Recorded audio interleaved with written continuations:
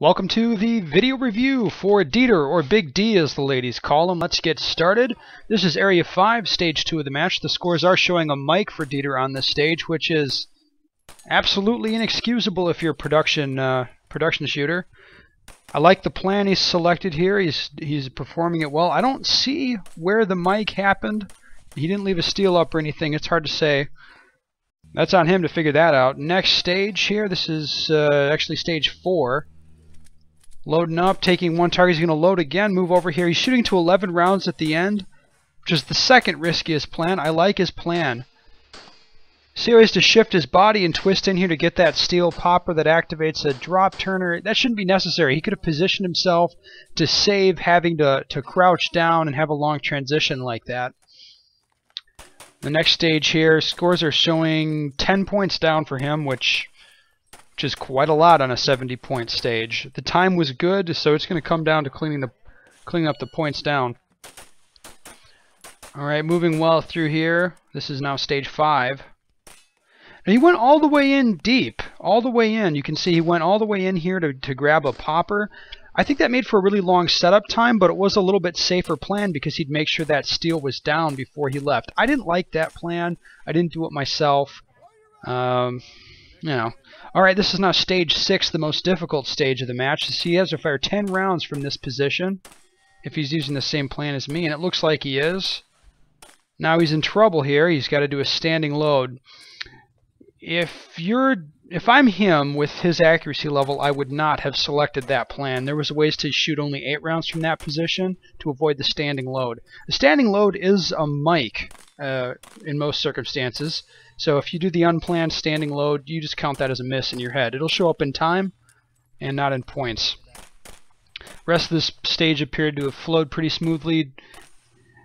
He's down 16 points total, which isn't terrible on that stage. It was difficult.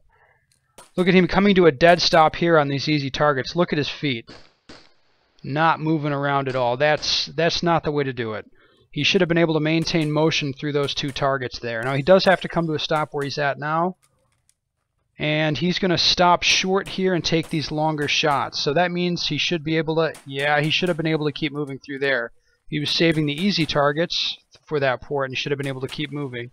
Interesting choice to save the popper for the end there. I don't think many people did that. If he would have taken that popper earlier on, it would have saved him a distance changeup. Alright. You could double those poppers. See, he's going to wait for just a little bit on through that port there if you didn't shoot the match.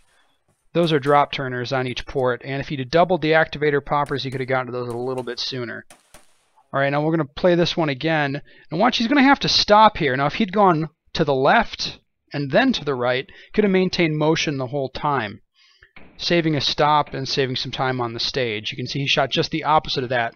Since I shot the match, I know that on the left that target was available right away and you could shoot it and move through. I'm going to finish the stage out now. Extra shot back there. Alright, a little bit loose shooting from Big D. This is now stage 11. He's opting for a 2 reload plan. It's a 20-round stage, so 2 reloads is a little safer.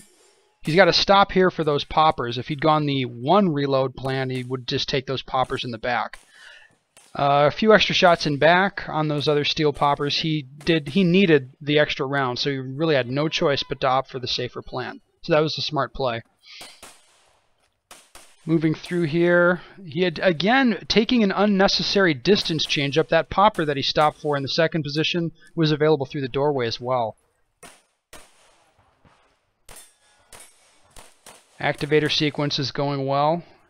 Moving well through this stage here. This is now stage 12. Scores are showing him down 22 points, which is a shitload on this stage. It's just not necessary. I think the stage largely is fielded pretty well here, but it's just way too loose. You can't be dropping 22 points on this thing. We're at the next stage here. Nice close target to draw down on. I'd like to see him keep moving. And he stops. This is tough to keep moving through here because those targets are only available for just such small windows of time. If you move just a little bit, you've lost them. Again, yeah, he's got to stop. Now here he doesn't have to stop. Oh, you see that? Stopping for that popper. He could have kept moving through there. Definitely. Would have saved some time on the stage. Now we're going to move into the last stage of the match. Good shooting here so far. He's going to save one of those targets. He's got a little more conservative plan. He's saving one of those targets to that port for out front. Watch this here. He's going to reposition. That's just not necessary. Watch his feet. When you set up in a position like this, you want to set up one time if possible. You didn't need to reposition for that one. It's just a waste of time. Set up once.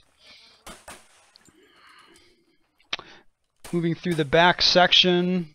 Good. He's showing only 3 Charlies on this stage. 6 points down is perfectly acceptable on this stage. That was good shooting.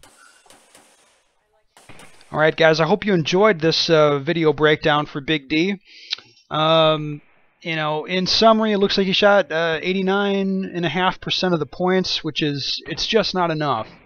For the most part, solid plans, you know, reasonably well executed. It's just too loose. Too many extras on steel, way too many points down. So it looks like Big D's got some work to do. If you enjoyed this video breakdown and you want me to break yours down, tear you up a little bit, drop me a link. I just may do it.